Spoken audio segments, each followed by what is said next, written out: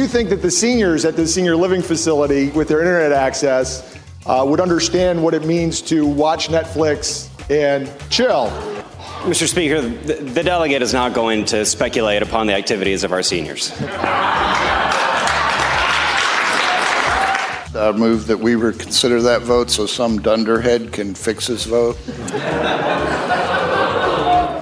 Delegate Cole moves that having voted on the prevailing side of the House, reconsider SB 902 so some dunderhead can reconsider his vote.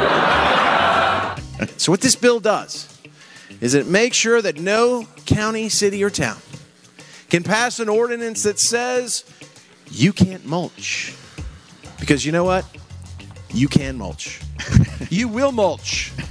Since this is an error, do we technically have to reject this amendment in order to fix the problem? No. Oh, I'm sorry. All right. Delegate Jones. Excuse me, Mr. Speaker. I would say the answer is no. Delegate Jones says no. Oh, okay. The only time our outdoor caucus is transparent is when we're going skinny dipping and we don't tell you where we're at.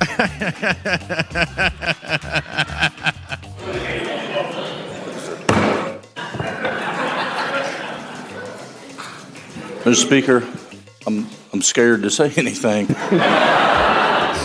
Mr. Speaker, I would like to remind the body, as I normally do, that the cows provide the good stuff that goes down the streams to make the oysters.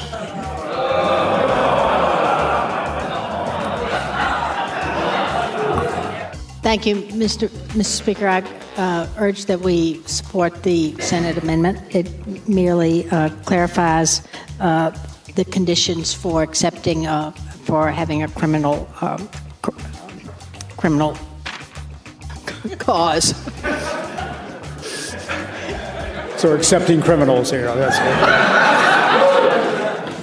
it. Did I hear you say that Patrick Henry's from Hanover? Mr. President, I did. Senator? That explains why you said give me liberty or give me death. Mr. Speaker, ladies and gentlemen of the House, this bill would deregulate the blow dryers within the barbershop. The Ball Caucus is lighting up the board. Delegate from Shenandoah, Delegate Gilbert. Can this bill go to the regular calendar for the purpose of an abstention?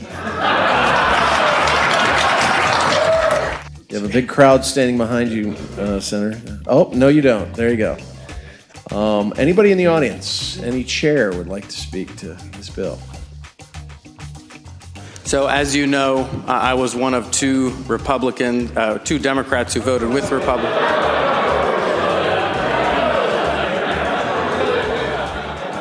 We'll discuss that later.